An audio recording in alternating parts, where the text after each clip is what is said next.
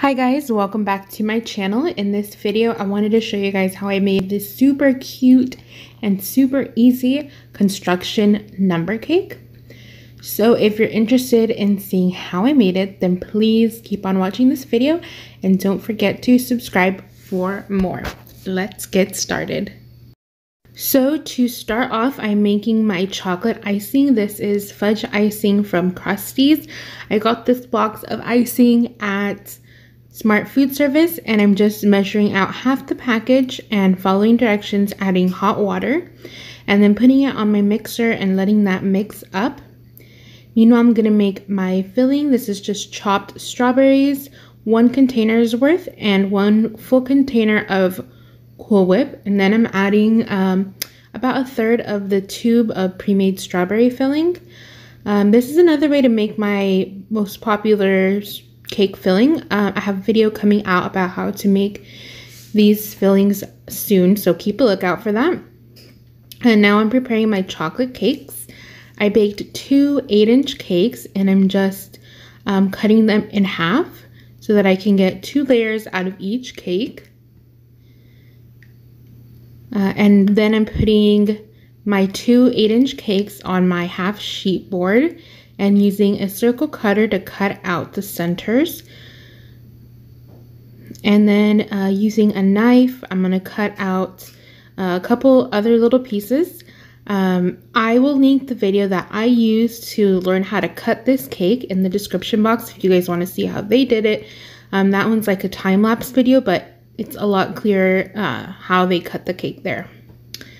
So anyways, cleaning off the board. This is a pretty crummy chocolate cake, so I used butter in it instead of the normal oil in the recipe to hopefully make it a little bit better for carving.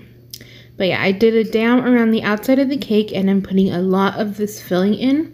What's really great about this filling is that it's really firm and stiff, and so you can pile it up high. So now I'm doing a crumb coat around the outside. At this point, I decided I was going to put, use the leftover cake around the outside to put, make it look like dirt, I guess. So I wasn't worrying too much about the sides of the cake. However, the top of the cake will be exposed. So that part is like, I guess, a final coat. But yeah, here I am putting on the chocolate crumbs. This is just, like I said, some of the other cake that I cut off. I just crumbled it in a bowl, and I'm pressing that along the sides of the cake. By the way, I know some of you guys will ask me, this frosting is delicious. I highly recommend it if you can get your hands on it.